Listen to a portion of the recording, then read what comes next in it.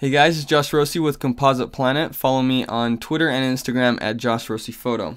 Today what I'm going to be showing you how to do is how to composite out fur like this, when sometimes it could be pretty difficult. This might be a lot easier because it's on white, but let's say this was shot on a different background, maybe black or green or something like that.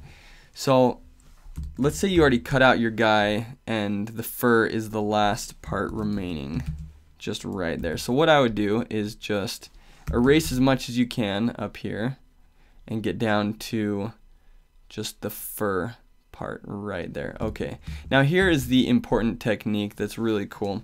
What you want to do is go to your eraser and pick, I'm going to go down here to some plant brushes. So you see here there's some trees, and then the ones that I want to use are these right here because those simulate sort of the fur. And what I'm going to do is go window, brush, and flip that.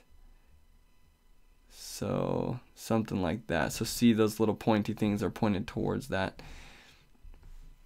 Make sure I'm at 100% opacity, and then what you're going to do is just erase around here. So make your brush really small. You might not even be able to see it, but what you're going to do is erase everything around here. Just, it might take a little bit of time, but it's going to look really good at the end. See the pattern here that it's creating? It's creating these little like hairy looking things, and that's what you want to do all around the fur. And you can see it's getting rid of the white here, and it's revealing the background, which is really cool. So you guys get the idea. I'm not going to do it on this whole image here. But let's say you erase a little bit too much of the fur. So let's say you erase all that right there. And you want to add more fur. Really simple. Hit S on the keyboard, go to the clone stamp tool. You're going to pick the same brush or just a similar brush. So where did that go? Let's say where did that brush go? Right there. Okay, you're going to pick that. What you want to do is create a layer underneath the fur layer. So I'm going to click that blank layer, and I'm just going to call this fur. And then how you want to do this is you want to sample from the top layer and then paint on the bottom layer. So make sure you're under clone stamp, hit Option or Alt, and sample from any spot here on the fur, which looks good, just like right there. And go down underneath to the fur and just paint. I'll make sure this is 100%.